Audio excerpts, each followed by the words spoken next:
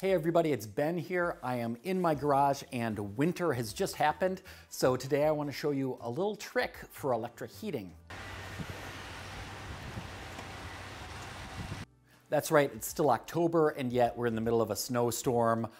It's cold, it's icky outside, but I want to be in my garage working on some projects. So if you're like me, you have a garage that you also use as your workshop space, it would be nice to have a little bit of heat in here, and that's where an electric car can come in. So I've got my electric car parked right here and it's plugged into the wall with my typical 240 volt charging connection.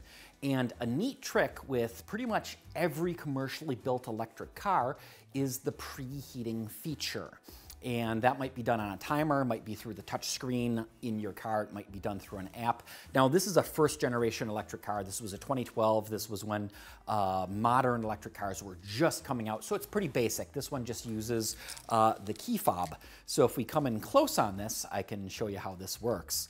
So first of all, the car has to be plugged in. And then on the key fob, what we do is we press the power button. It turns on. We can actually hear a few clicks from the car. And I'm going to go through the mode settings here down to the heating and cooling. And I can actually cycle through a couple settings. We can heat the car. We can also cool it. So literally, if you're in Las Vegas and you have one of these cars, you can set it to air condition before you hop in. And what I'm going to do is I'm just going to kick it over to the heat setting and activate that. And give it a second and it'll give me a little feedback showing that it's plugged in and the heat is running. So I can hear the heat just kicked on in the car. So this is great if you want to drive to work, whatever it is you're doing, and you do this ahead of time, so you hop in your car, it's already toasty warm, which is great. But I'm not going anywhere. I'm staying right in my garage. So what I'm going to do is I'm going to roll down the windows. So now when I preheat the car, instead of heating the car, I'm going to be heating my garage. And actually, if we look over where the car is plugged in, I have a meter showing how much power we can get out of this. And we can get a lot more heat out of this than we could with just a little 15 amp, 120 volt space heater. The other thing is it's nice and safe. It's enclosed. It's built into the car. There's no worries about something in the garage catching on fire. Also, that preheat feature in the car is going to turn off automatically after 30 minutes. So if I just walked away or something like that, I don't have a piece of equipment that's running unattended. The other thing I could do is open the hatch. That's a great way to let all the heat out. But if the door or the hatch is open, I can't start that preheat feature.